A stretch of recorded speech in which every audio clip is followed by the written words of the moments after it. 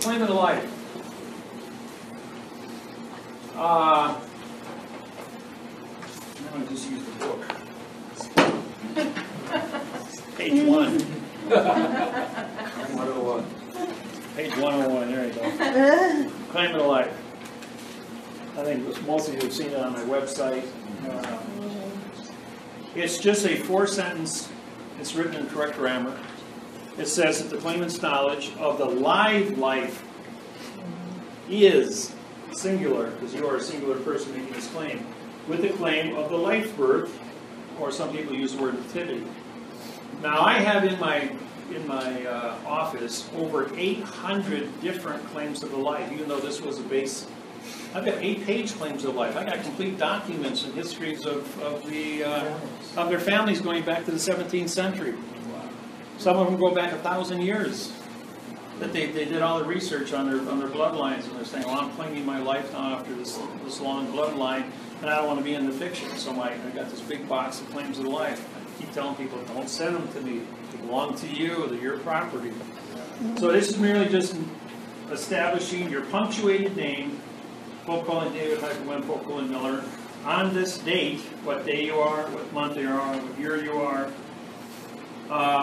of these witnesses. Like the 2 witnesses they have to sign, and they both have to have claims of the life also, because dead people can't certify a life. So when you do 3 of them, AB does C, AC does B, and BC does A. So you do 3 at a time, and if you don't have claims of life, you're done. And you all have certified copies.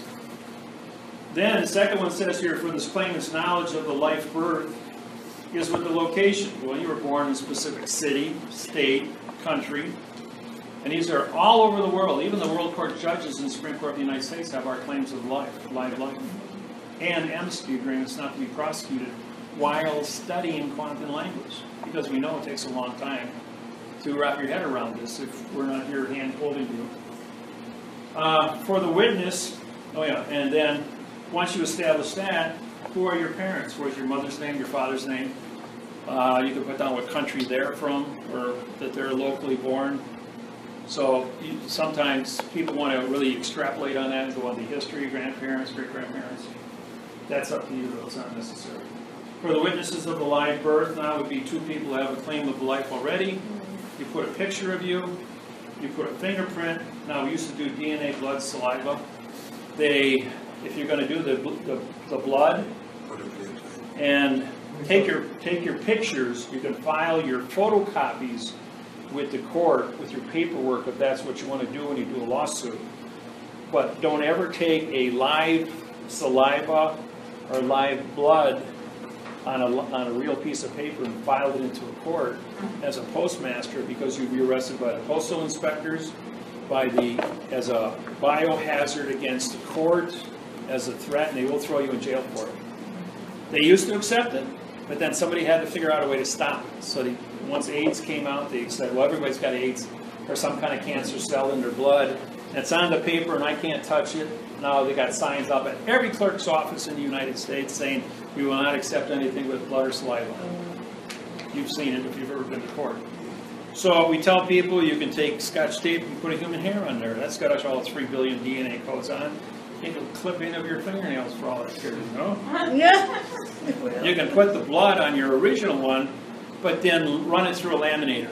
First make your photocopies, but take the real blood or the real saliva that's on the real piece of paper and laminate it. It'll be sealed. That way it's always there for posterity. And that you throw in a vault, you never take that out unless anybody challenges. Make about 20 copies. When you put that postage stamp on here, though, it costs up for a $1 postage stamp. Do not photocopy postage stamps. That's counterfeiting federal money. You will get yourself in trouble for that little stuff. So make all your copies first, then go out and buy your $1 stamps and put them on all your copies. Keep your last one, you can sign all your stamps. And then make sure you turn it over and endorse the top or the back where you have the stamp on the front. That way it's an equity document. It has value, just like you cash a check at the bank. And then everybody autographs and fingerprints for your witnesses, and now you got yourself a legitimate claim of the life And Russell did this to get his passport. He did it for his wife, and he did it for his daughter, who was born in a home, doesn't have a Social Security, and and the passport people gave him a passport for his daughter. So you do it for your children also? Yeah, and you are over 8, if you're under 18, you can do it for them, and you can send that claim of the life in. It's recognized by the passport people. Yeah, no birth certificate. No birth certificate, and therefore they can't monetize it. Then when you turn 65, you don't get Social Security either. So instead of sending a birth certificate, you do the claim of life for the passport? Correct. Yeah. Okay. And you can get that done. So it's a real nice deal. So the claim of life, determining where you were born, does it matter if you were born on an Army base or on... None of that matters, because you're a foreign vessel docking on this foreign vessel. Okay. It's a planet Earth. It's a vessel in a sea of space. Everything is maritime because you're in a sea of space. You're just another piece of cargo on planet Earth being moved around with bills of lading. Correct. And if the bill of lading is written in adverb verb, it says nothing.